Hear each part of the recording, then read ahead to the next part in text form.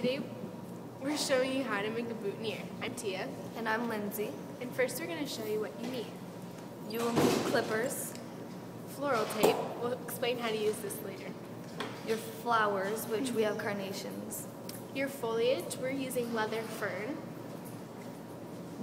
your filler flowers, Different size gauged wires. This is 24 gauge and this is 28. you will need both of them, and we will explain that later on. You will want a pencil, And to stick it onto your shirt, you need a pin. This is a little pearl pin. okay. So how floral tape works is it's not like regular tape. It's not sticky. It only sticks to itself, but to get the adhesive to come out, you have to stretch it. So like this. It just stretches. So you have to stretch it before you attach it, and it only sticks to itself. Also, the importance of filler flowers and greens are to accent the main flower and give it a little texture. Yeah. So with these ones, these are more tropical and they are made with fake flowers, but you can see how the filler flowers are enhancing the mass flower but not overpowering it. Yes. Okay, so Select your flower, and as she said before, we're using carnations. And a tip, if your flower isn't as open as you want it, such as this flower, it's not very open. just lightly, and carnation's about the only thing you can do this with, but lightly, you're just gonna start pulling back the petals. Like so. And then you have a much more full flower for your boutonniere, which is very important. Okay, so the first thing you're going to do with your flower is cut off the stem right at the base of the calyx. So what I'm gonna do again, just right there. Then you're going to take your 24 gauge wire and you are going to puncture the calyx right in the middle, as so, and pull it not halfway through, and then you're going to make a hairpin. And you don't want this to overlap completely. You want a bit of a gap, like this. And then you are going to twist it 2 to 3 times. Not very many, just so it stays in place. So once you've done that, you are gonna wrap it. With your floral tape. So the way you do that is you want to have a nice clean end. So if it's rough, just rip that part off. And for the demonstration, we're gonna take a piece off so we can show you better. Okay, so what you're gonna do is you're gonna start by pulling it first so it's adhesive-y. And then you are going to take it, Start wrapping it around the flower. at a 45-degree angle. If you go straight, you won't be able to wrap it down all the way. You also want to wrap your flower all the way down unless your instructor tells you otherwise. So, another easier way to wrap a flower is to turn the flower, not the tape.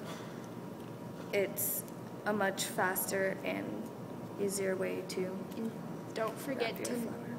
pull it or else it won't stick.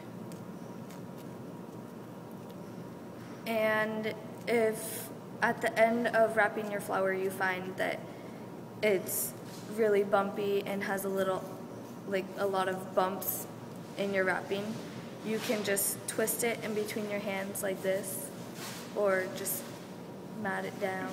And if as it's so. too bad, you can always redo it also. Yes. But you don't want it too bulky or else in your boutonniere it will show, and you don't really want a bulky boutonniere. So this is what it'll look like, the finished wrapping.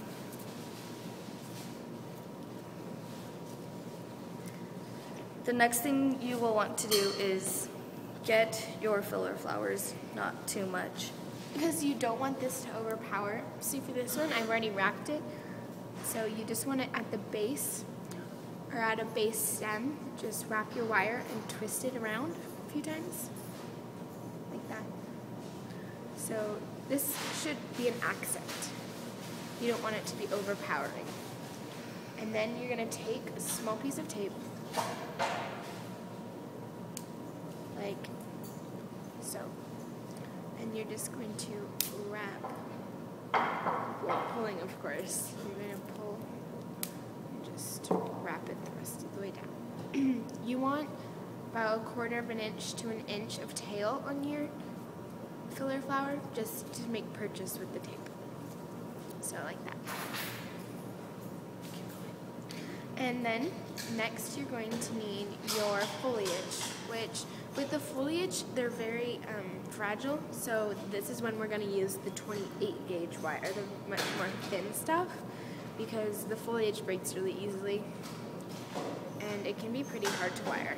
So what you're going to do is you're going to go to about the base 2 leaves, because you want it to be sturdy enough, and then you're going to wrap this over like this, and then you're going to twist it a few times.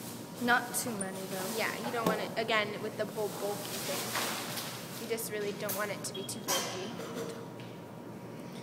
Then you are going to figure out how to place it, which it should not be too high over it, but just enough so that you can see it. Yeah. So then you are also going to take a small piece of tape and just wrap it around to get it all to stick together. Yes. And of course, like always, you're gonna have to make sure that you're pulling on your tape. So like this. Okay. And it's okay if at the back it's a little, your foliage has bent a little. It's just. And keep in mind that when this goes on your body, it's going to be flat.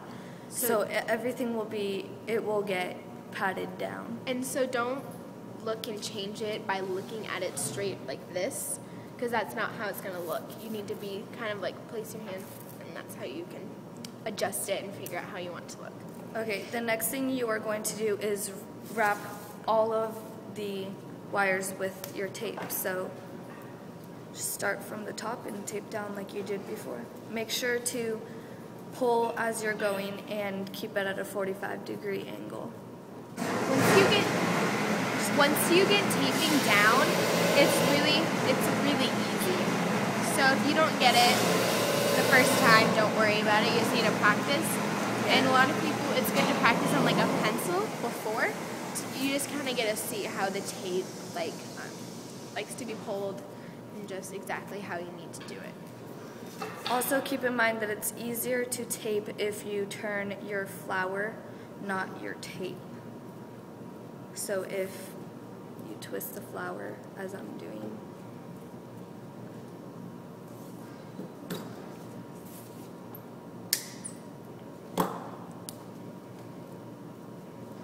And sometimes you just have this is just the 24 gauge wire that is sticking out, and it's something that if you can just clip it off. Yeah, you don't need it there. So this is your finished product. As we said before, you might want to curl the tail. So how you do that is you're going to want it to curl away from you. So when you are curling it, curl it away from you. So just like this. And then just slowly just wrap it all the way around.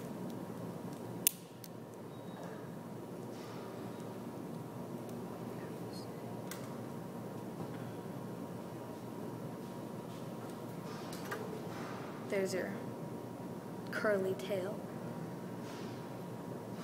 So like this.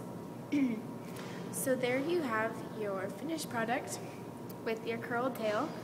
And this is when, if you want, the pins come in. And usually you can just use a regular sewing pin, or these have little rhinestones or pearls. And today I think I am going to use a rhinestone. Okay. I'll be using a pearl. So what you do is you're going to kind of lift up your shirt so it's harder to poke yourself. You're going to want to put it through once, as so. And then take your flower and put it through the flower.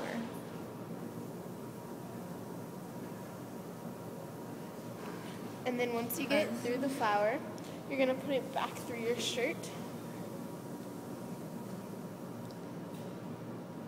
And then you are done.